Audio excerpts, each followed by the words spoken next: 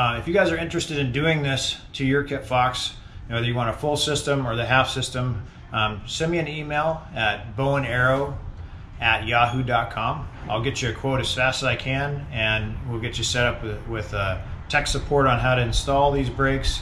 I'm always available on the phone to help you guys through that. If you're local, I can even come and give you a hand. So go ahead and send me an email, and if you like the video, subscribe and hit the notification bell, share it with a friend. Thanks.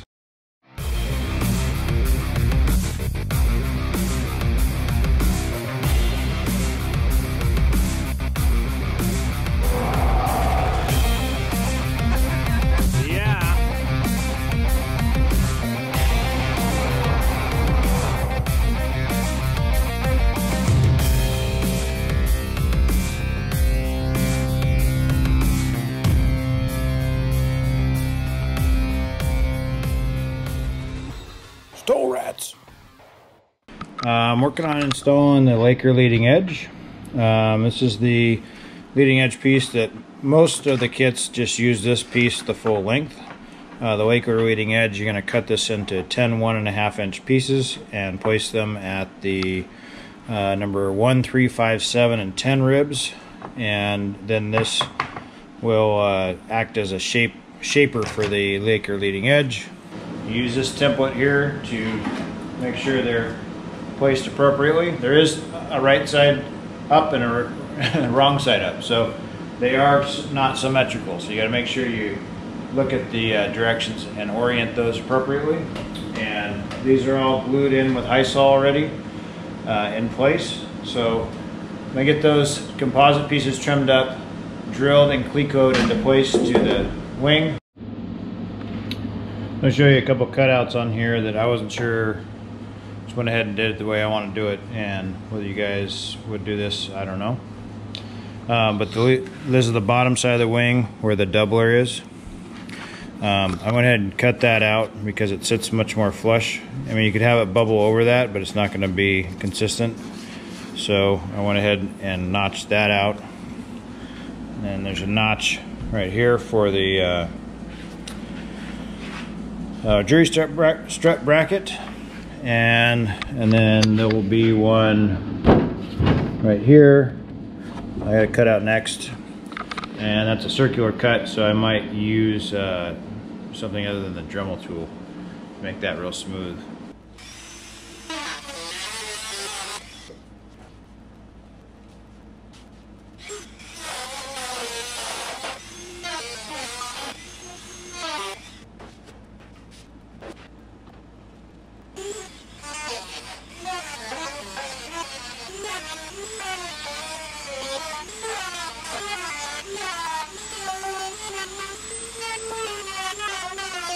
Down here, fit real nice on the edge. So tomorrow, you do a number of clecos up the end piece, and then 2 at each rib cap. And then down here, I'll probably do several on both sides to line that up. But that seam came out pretty nice, considering. So when that's all done, maybe throw a little super fill in that seam just to make it real nice. I have noticed that, I don't know if it's from their mold, but the leading edge in the same spot on all 4 pieces, there's some bumps. I don't know if you can see them. There's some bumps along the edge. So this is all going to need to be sanded, because if you covered that, it looked pretty ugly. So it's right there. I had an interesting comment on my last video from a guy who said he wanted to see more of the actual work and not just showing you the step and the result, step and the result. So I'll try that for a little bit. Let me know what you guys think. If you want to see the videos go quicker and just kind of step by step, here's what I'm going to do and then the final result, or do you want to see me doing the cuts and the measurements and the markings and stuff like that? I can speed them up.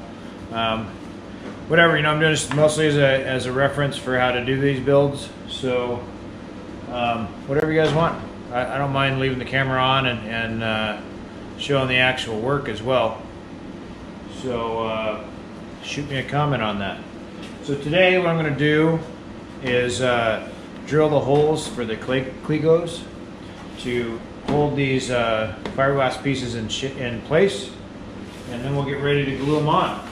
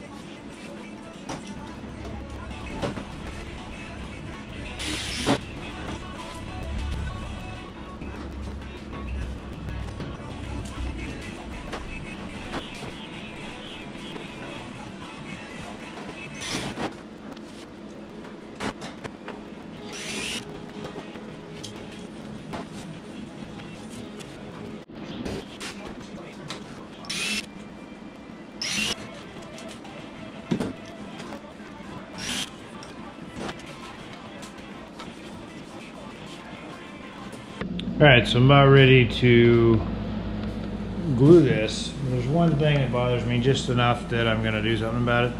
And again, it's pretty anal. It doesn't make any bit of difference in the performance, but fit and finish wise, the lineup of the two panels is off by about 1/16 of an inch right here. So I'm going to tape that off so that those line up perfectly. And I'll tape it back probably to this point and just kind of see how I can get rid of that. Okay, so let me show you what I wasn't happy with. There's a contact point underneath the fiberglass along that bracket, so it's bulging this portion out, so you're not going to be able to glue it down. If you do glue it down, you can see how it flares out towards the bracket there. So what I'm going to do is I'm going to cut a relief here and up this side. That will allow this piece to kind of flip out and this piece to be glued down, and then I'll just take super fill when I'm done and ease that edge, sand it in, and fill it.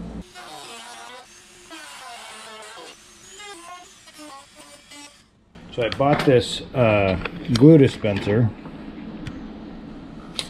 So basically it's this thing here and a tube. So I'm going to put one of the high sol, of the two parts of high sol, in it, put them in each side, and then these little plugs go in there. And to be perfectly honest, I don't know which side. And you put these on the end of the tube, this mixing nozzle, cut the width of your bead that you want, and you'll be able to force that much glue through into this tip.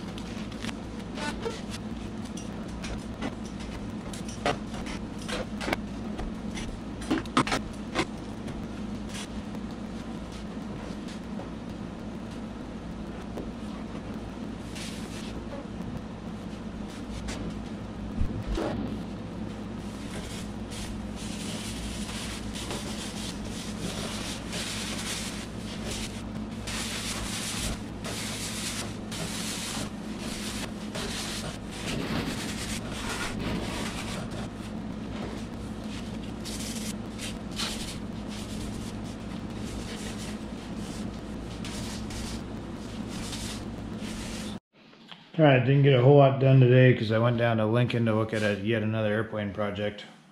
Wife was super excited about that. What I'm doing right now is working on mounting up the pitot tube mount. So I gotta decide how flush to mount it, like how the brackets work with a mounting plate. we get that in and get the plumbing run for the pitot. Well, good morning, fellow Kitfox enthusiasts. I am just about completed with this pitot tube installation. The metal portion will be flush with the top of the rib and the false rib. So when I cover it, the covering will contact this piece of aluminum and the stack will stick through nicely, and the pitot tube itself will go in like that. I just mixed up some super fill. I didn't film that because it's kind of boring. Just mixed it up and placed it on the seam between the two panels. I'm letting that dry up, and then I'll sand that so I have a nice seamless union there between the two.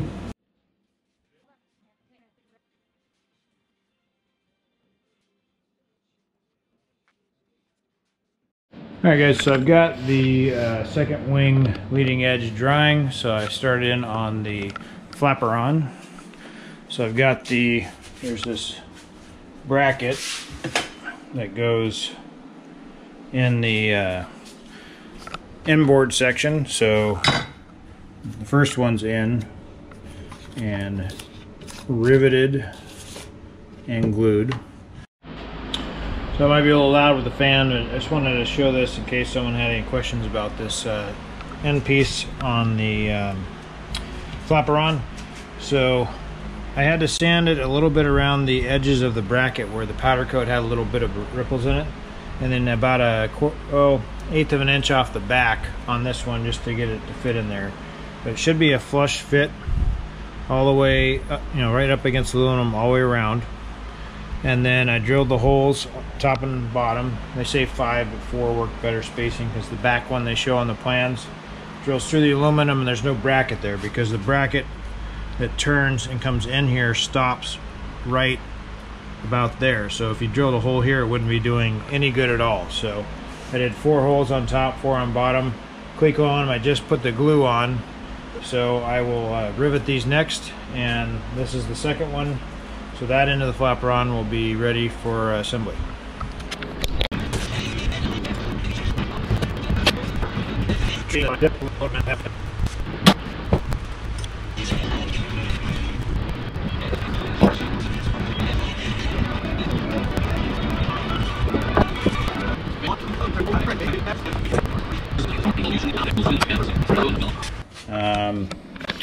Now I'm working on doing this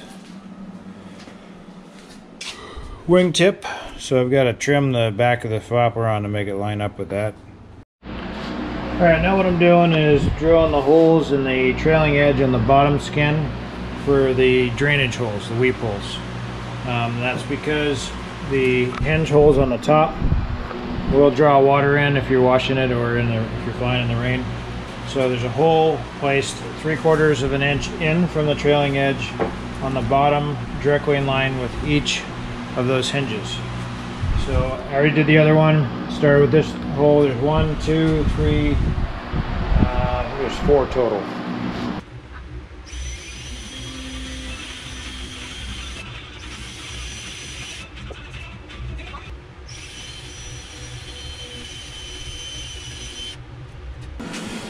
Alright, so some updates on the flaperon.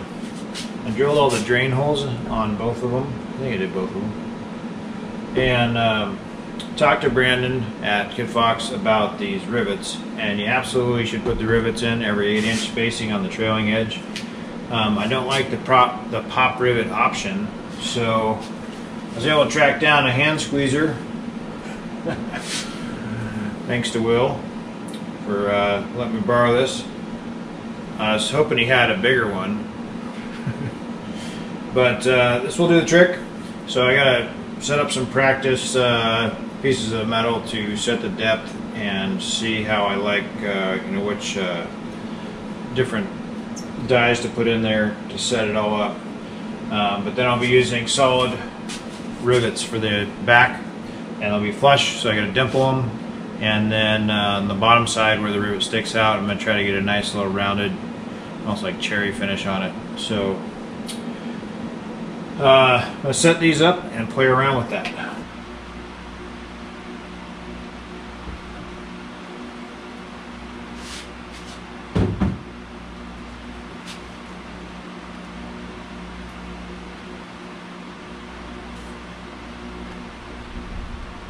Okay, I finished up the right flaperon. You can see this is the bottom side of the rivets.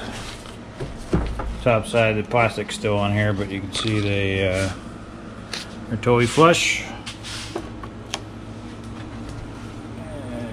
And so we'll move on to number 2.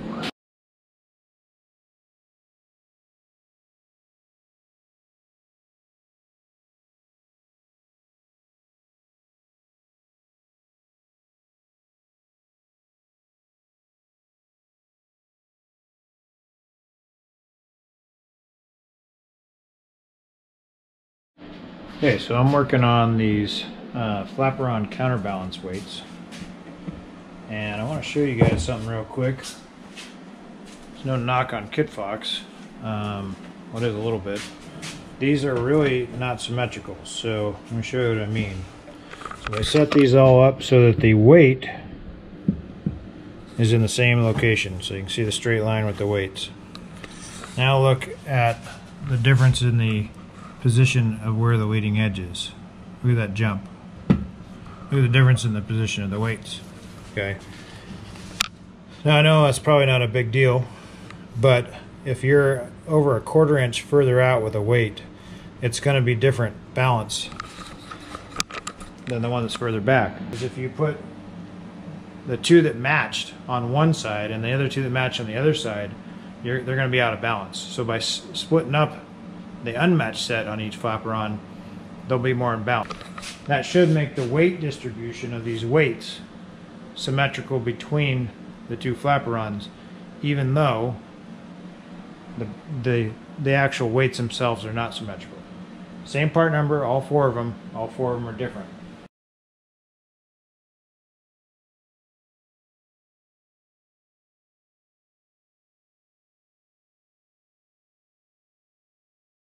Alright, another day on the flaperons. So this was the left one that I finished up getting the counterweights clecoed on yesterday. So I'm gonna go ahead and glue this one up before I move on to the next one. I like trying to do both of them with one batch of glue. Moving them around and everything might be a little difficult, so I'm just gonna go ahead and mix up a batch for this. Get these glued on, riveted in place, then I can swap it out with the other one and get going on the other one.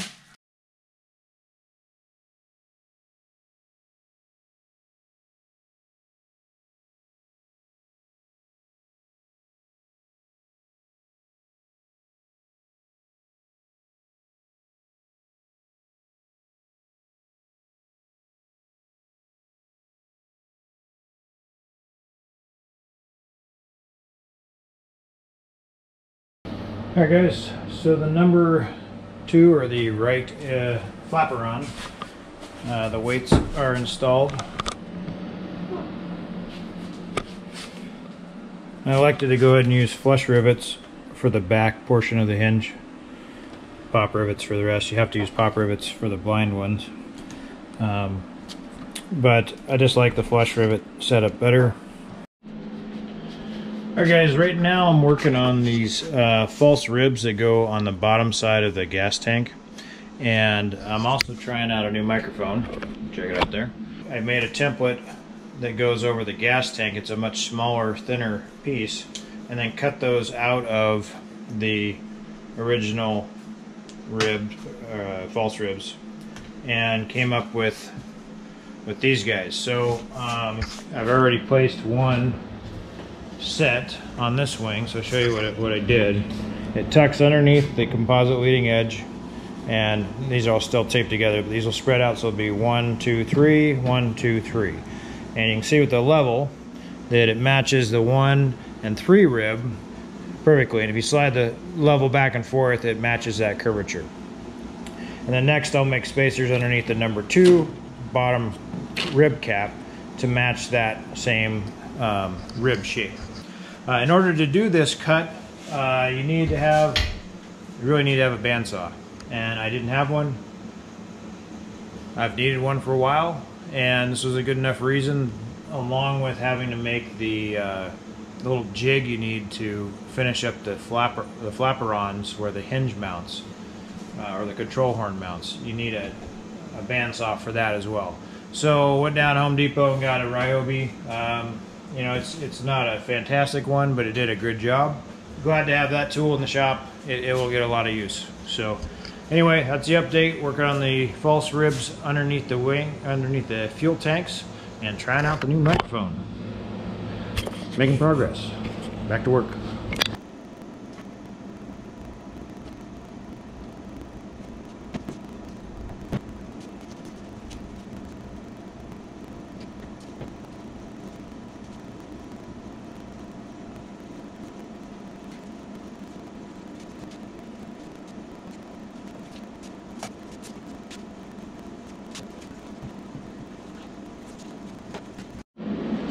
Hey guys, so I was waiting for that glue to dry, and now that I have the new bandsaw, I went ahead and made the jigs for the flaperon. You got to make two of these guys up, and they clamp around the flaperon so you can set the control horn position and then drill and rivet it in place.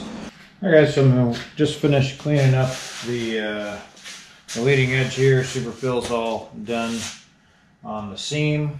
I've got the wingtip aluminum pieces in place. I'm going to drill those and Cleco those in place.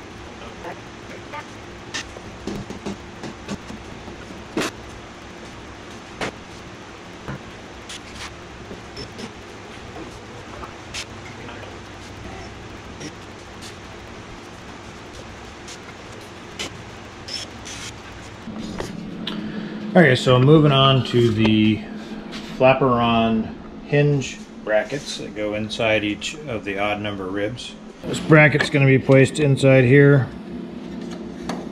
like that.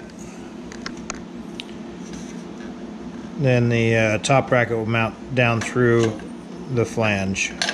So a good solid rigid support for the flaperons. Okay, so cut the first holes.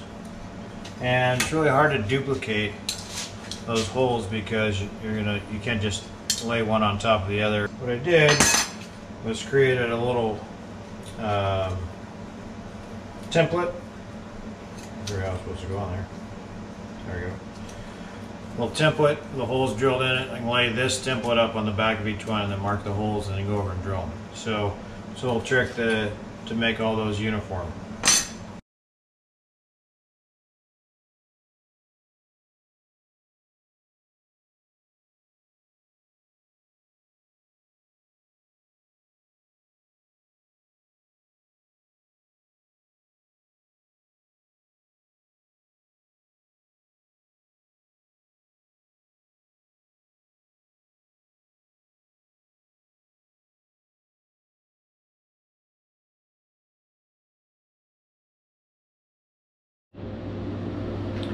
Alright, so I said I'd show you how to set up the flaperons here. So what I've done is taken, as per the directions, one of the top brackets and put them together with the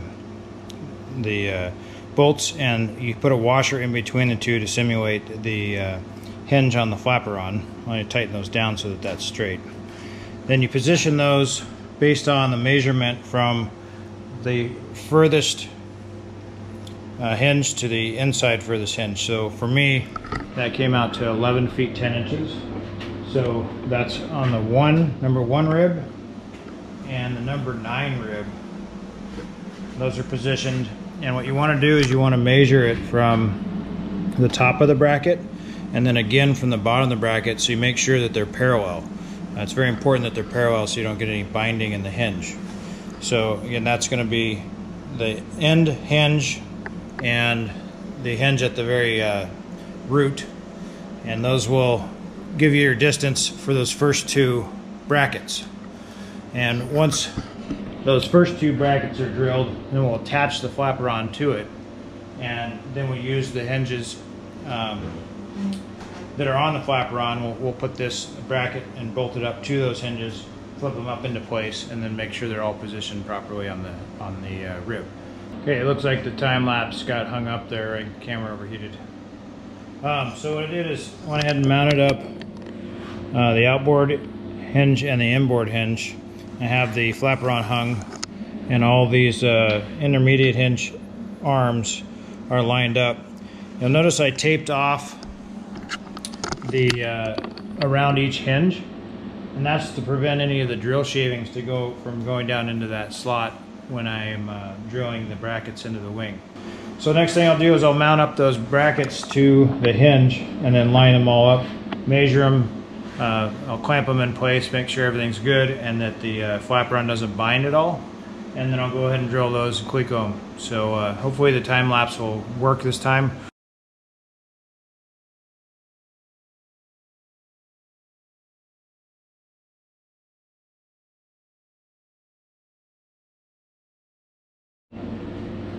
Okay, so everything's clamped in place and ready to be drilled. So what I also like to check is that it moves free without binding. There is a tape on all the hinges, so it has a little bit of friction from the tape, but there's no binding. Everything's parallel and measured, lined up, and what you're checking is for the bracket and the arm to line up with the center of the slot. So if you move the tape down, that arm is right in the center of the slot, and that's the case on all of them. These are all perfectly lined up, so I'm real happy with that. Means the wing was built very true. Thank you, Kitfox.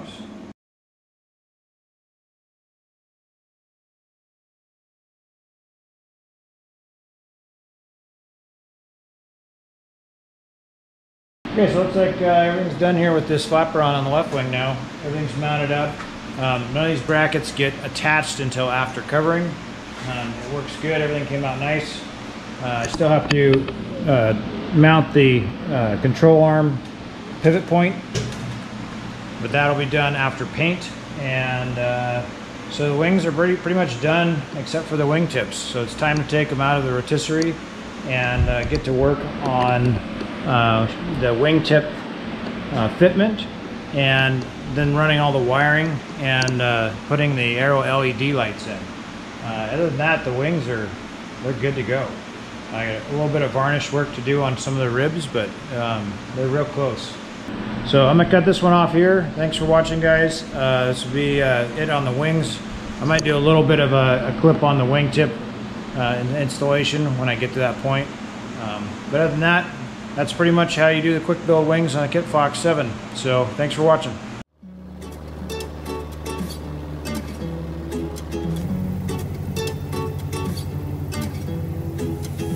You told me I'm your anchor, I told you you're my pole. Through the wind and fire we try to hold on. We build this ship together, searching for a home. Despite the storm that hits, we're still on board. Dancing in the moonlight, the world just stopped and stared.